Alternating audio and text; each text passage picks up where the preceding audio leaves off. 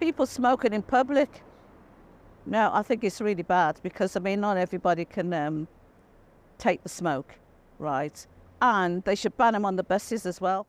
During COVID, the number of people I saw coughing and spitting in the streets, and I tried to say to some fella, it's COVID going round and you're spitting. The amount of rubbish there is as well, I don't like that. Yeah, on the estate I live on, the edges of the road are absolutely full of rubbish. So, yeah. I've bred gun dogs in my younger days. As I said, I'm not politically correct. I hunt and I shoot. Now, I've always come to the conclusion, most of the time, there's no such thing as a bad dog, but a bad owner.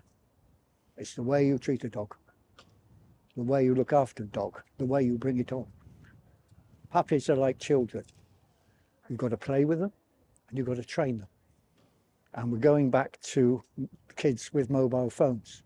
Half the time, these children aren't trained. From Excel bully dogs to some types of vape and even bagpipes at the upcoming Euros, it's certainly been a year for things being banned. In light of this, we've sent camera teams out across the country to find out what irritations the great British public would like to see banned. And here is a few more to add to the list. I'll tell you one thing I would ban, as soon as you notice it's everywhere, and it's people regarding chewing gum everywhere. When you look on any street, there's little white marks, and that's people spitting chewing gum out on the street, and it's disgusting, and that's really bad. Just recently, there's been a lot of knife crime around Leeds, and it depends on the area you're looking at. And the thing is, obviously, Idris Elba, just recently, he was talking about tackling that knife crime, and this is the biggest issue because the thing is, people are getting killed every now and then, and there's a surge in epidemic. And obviously there should be a reason as to why you need a knife. For example, if you're working in a restaurant, for example, if you're using it at home.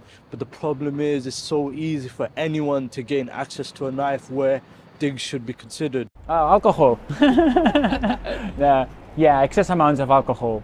I don't know, it seems like that is quite a big problem with for public health, isn't it?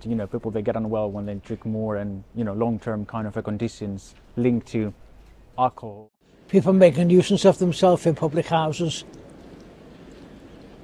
So is that people getting too rowdy, too drunk, too loud, too leery? Yes, yeah. Or different issues. You don't make a nuisance of yourself in public houses, do you? No. Very well behaved. Banning things doesn't necessarily fix anything.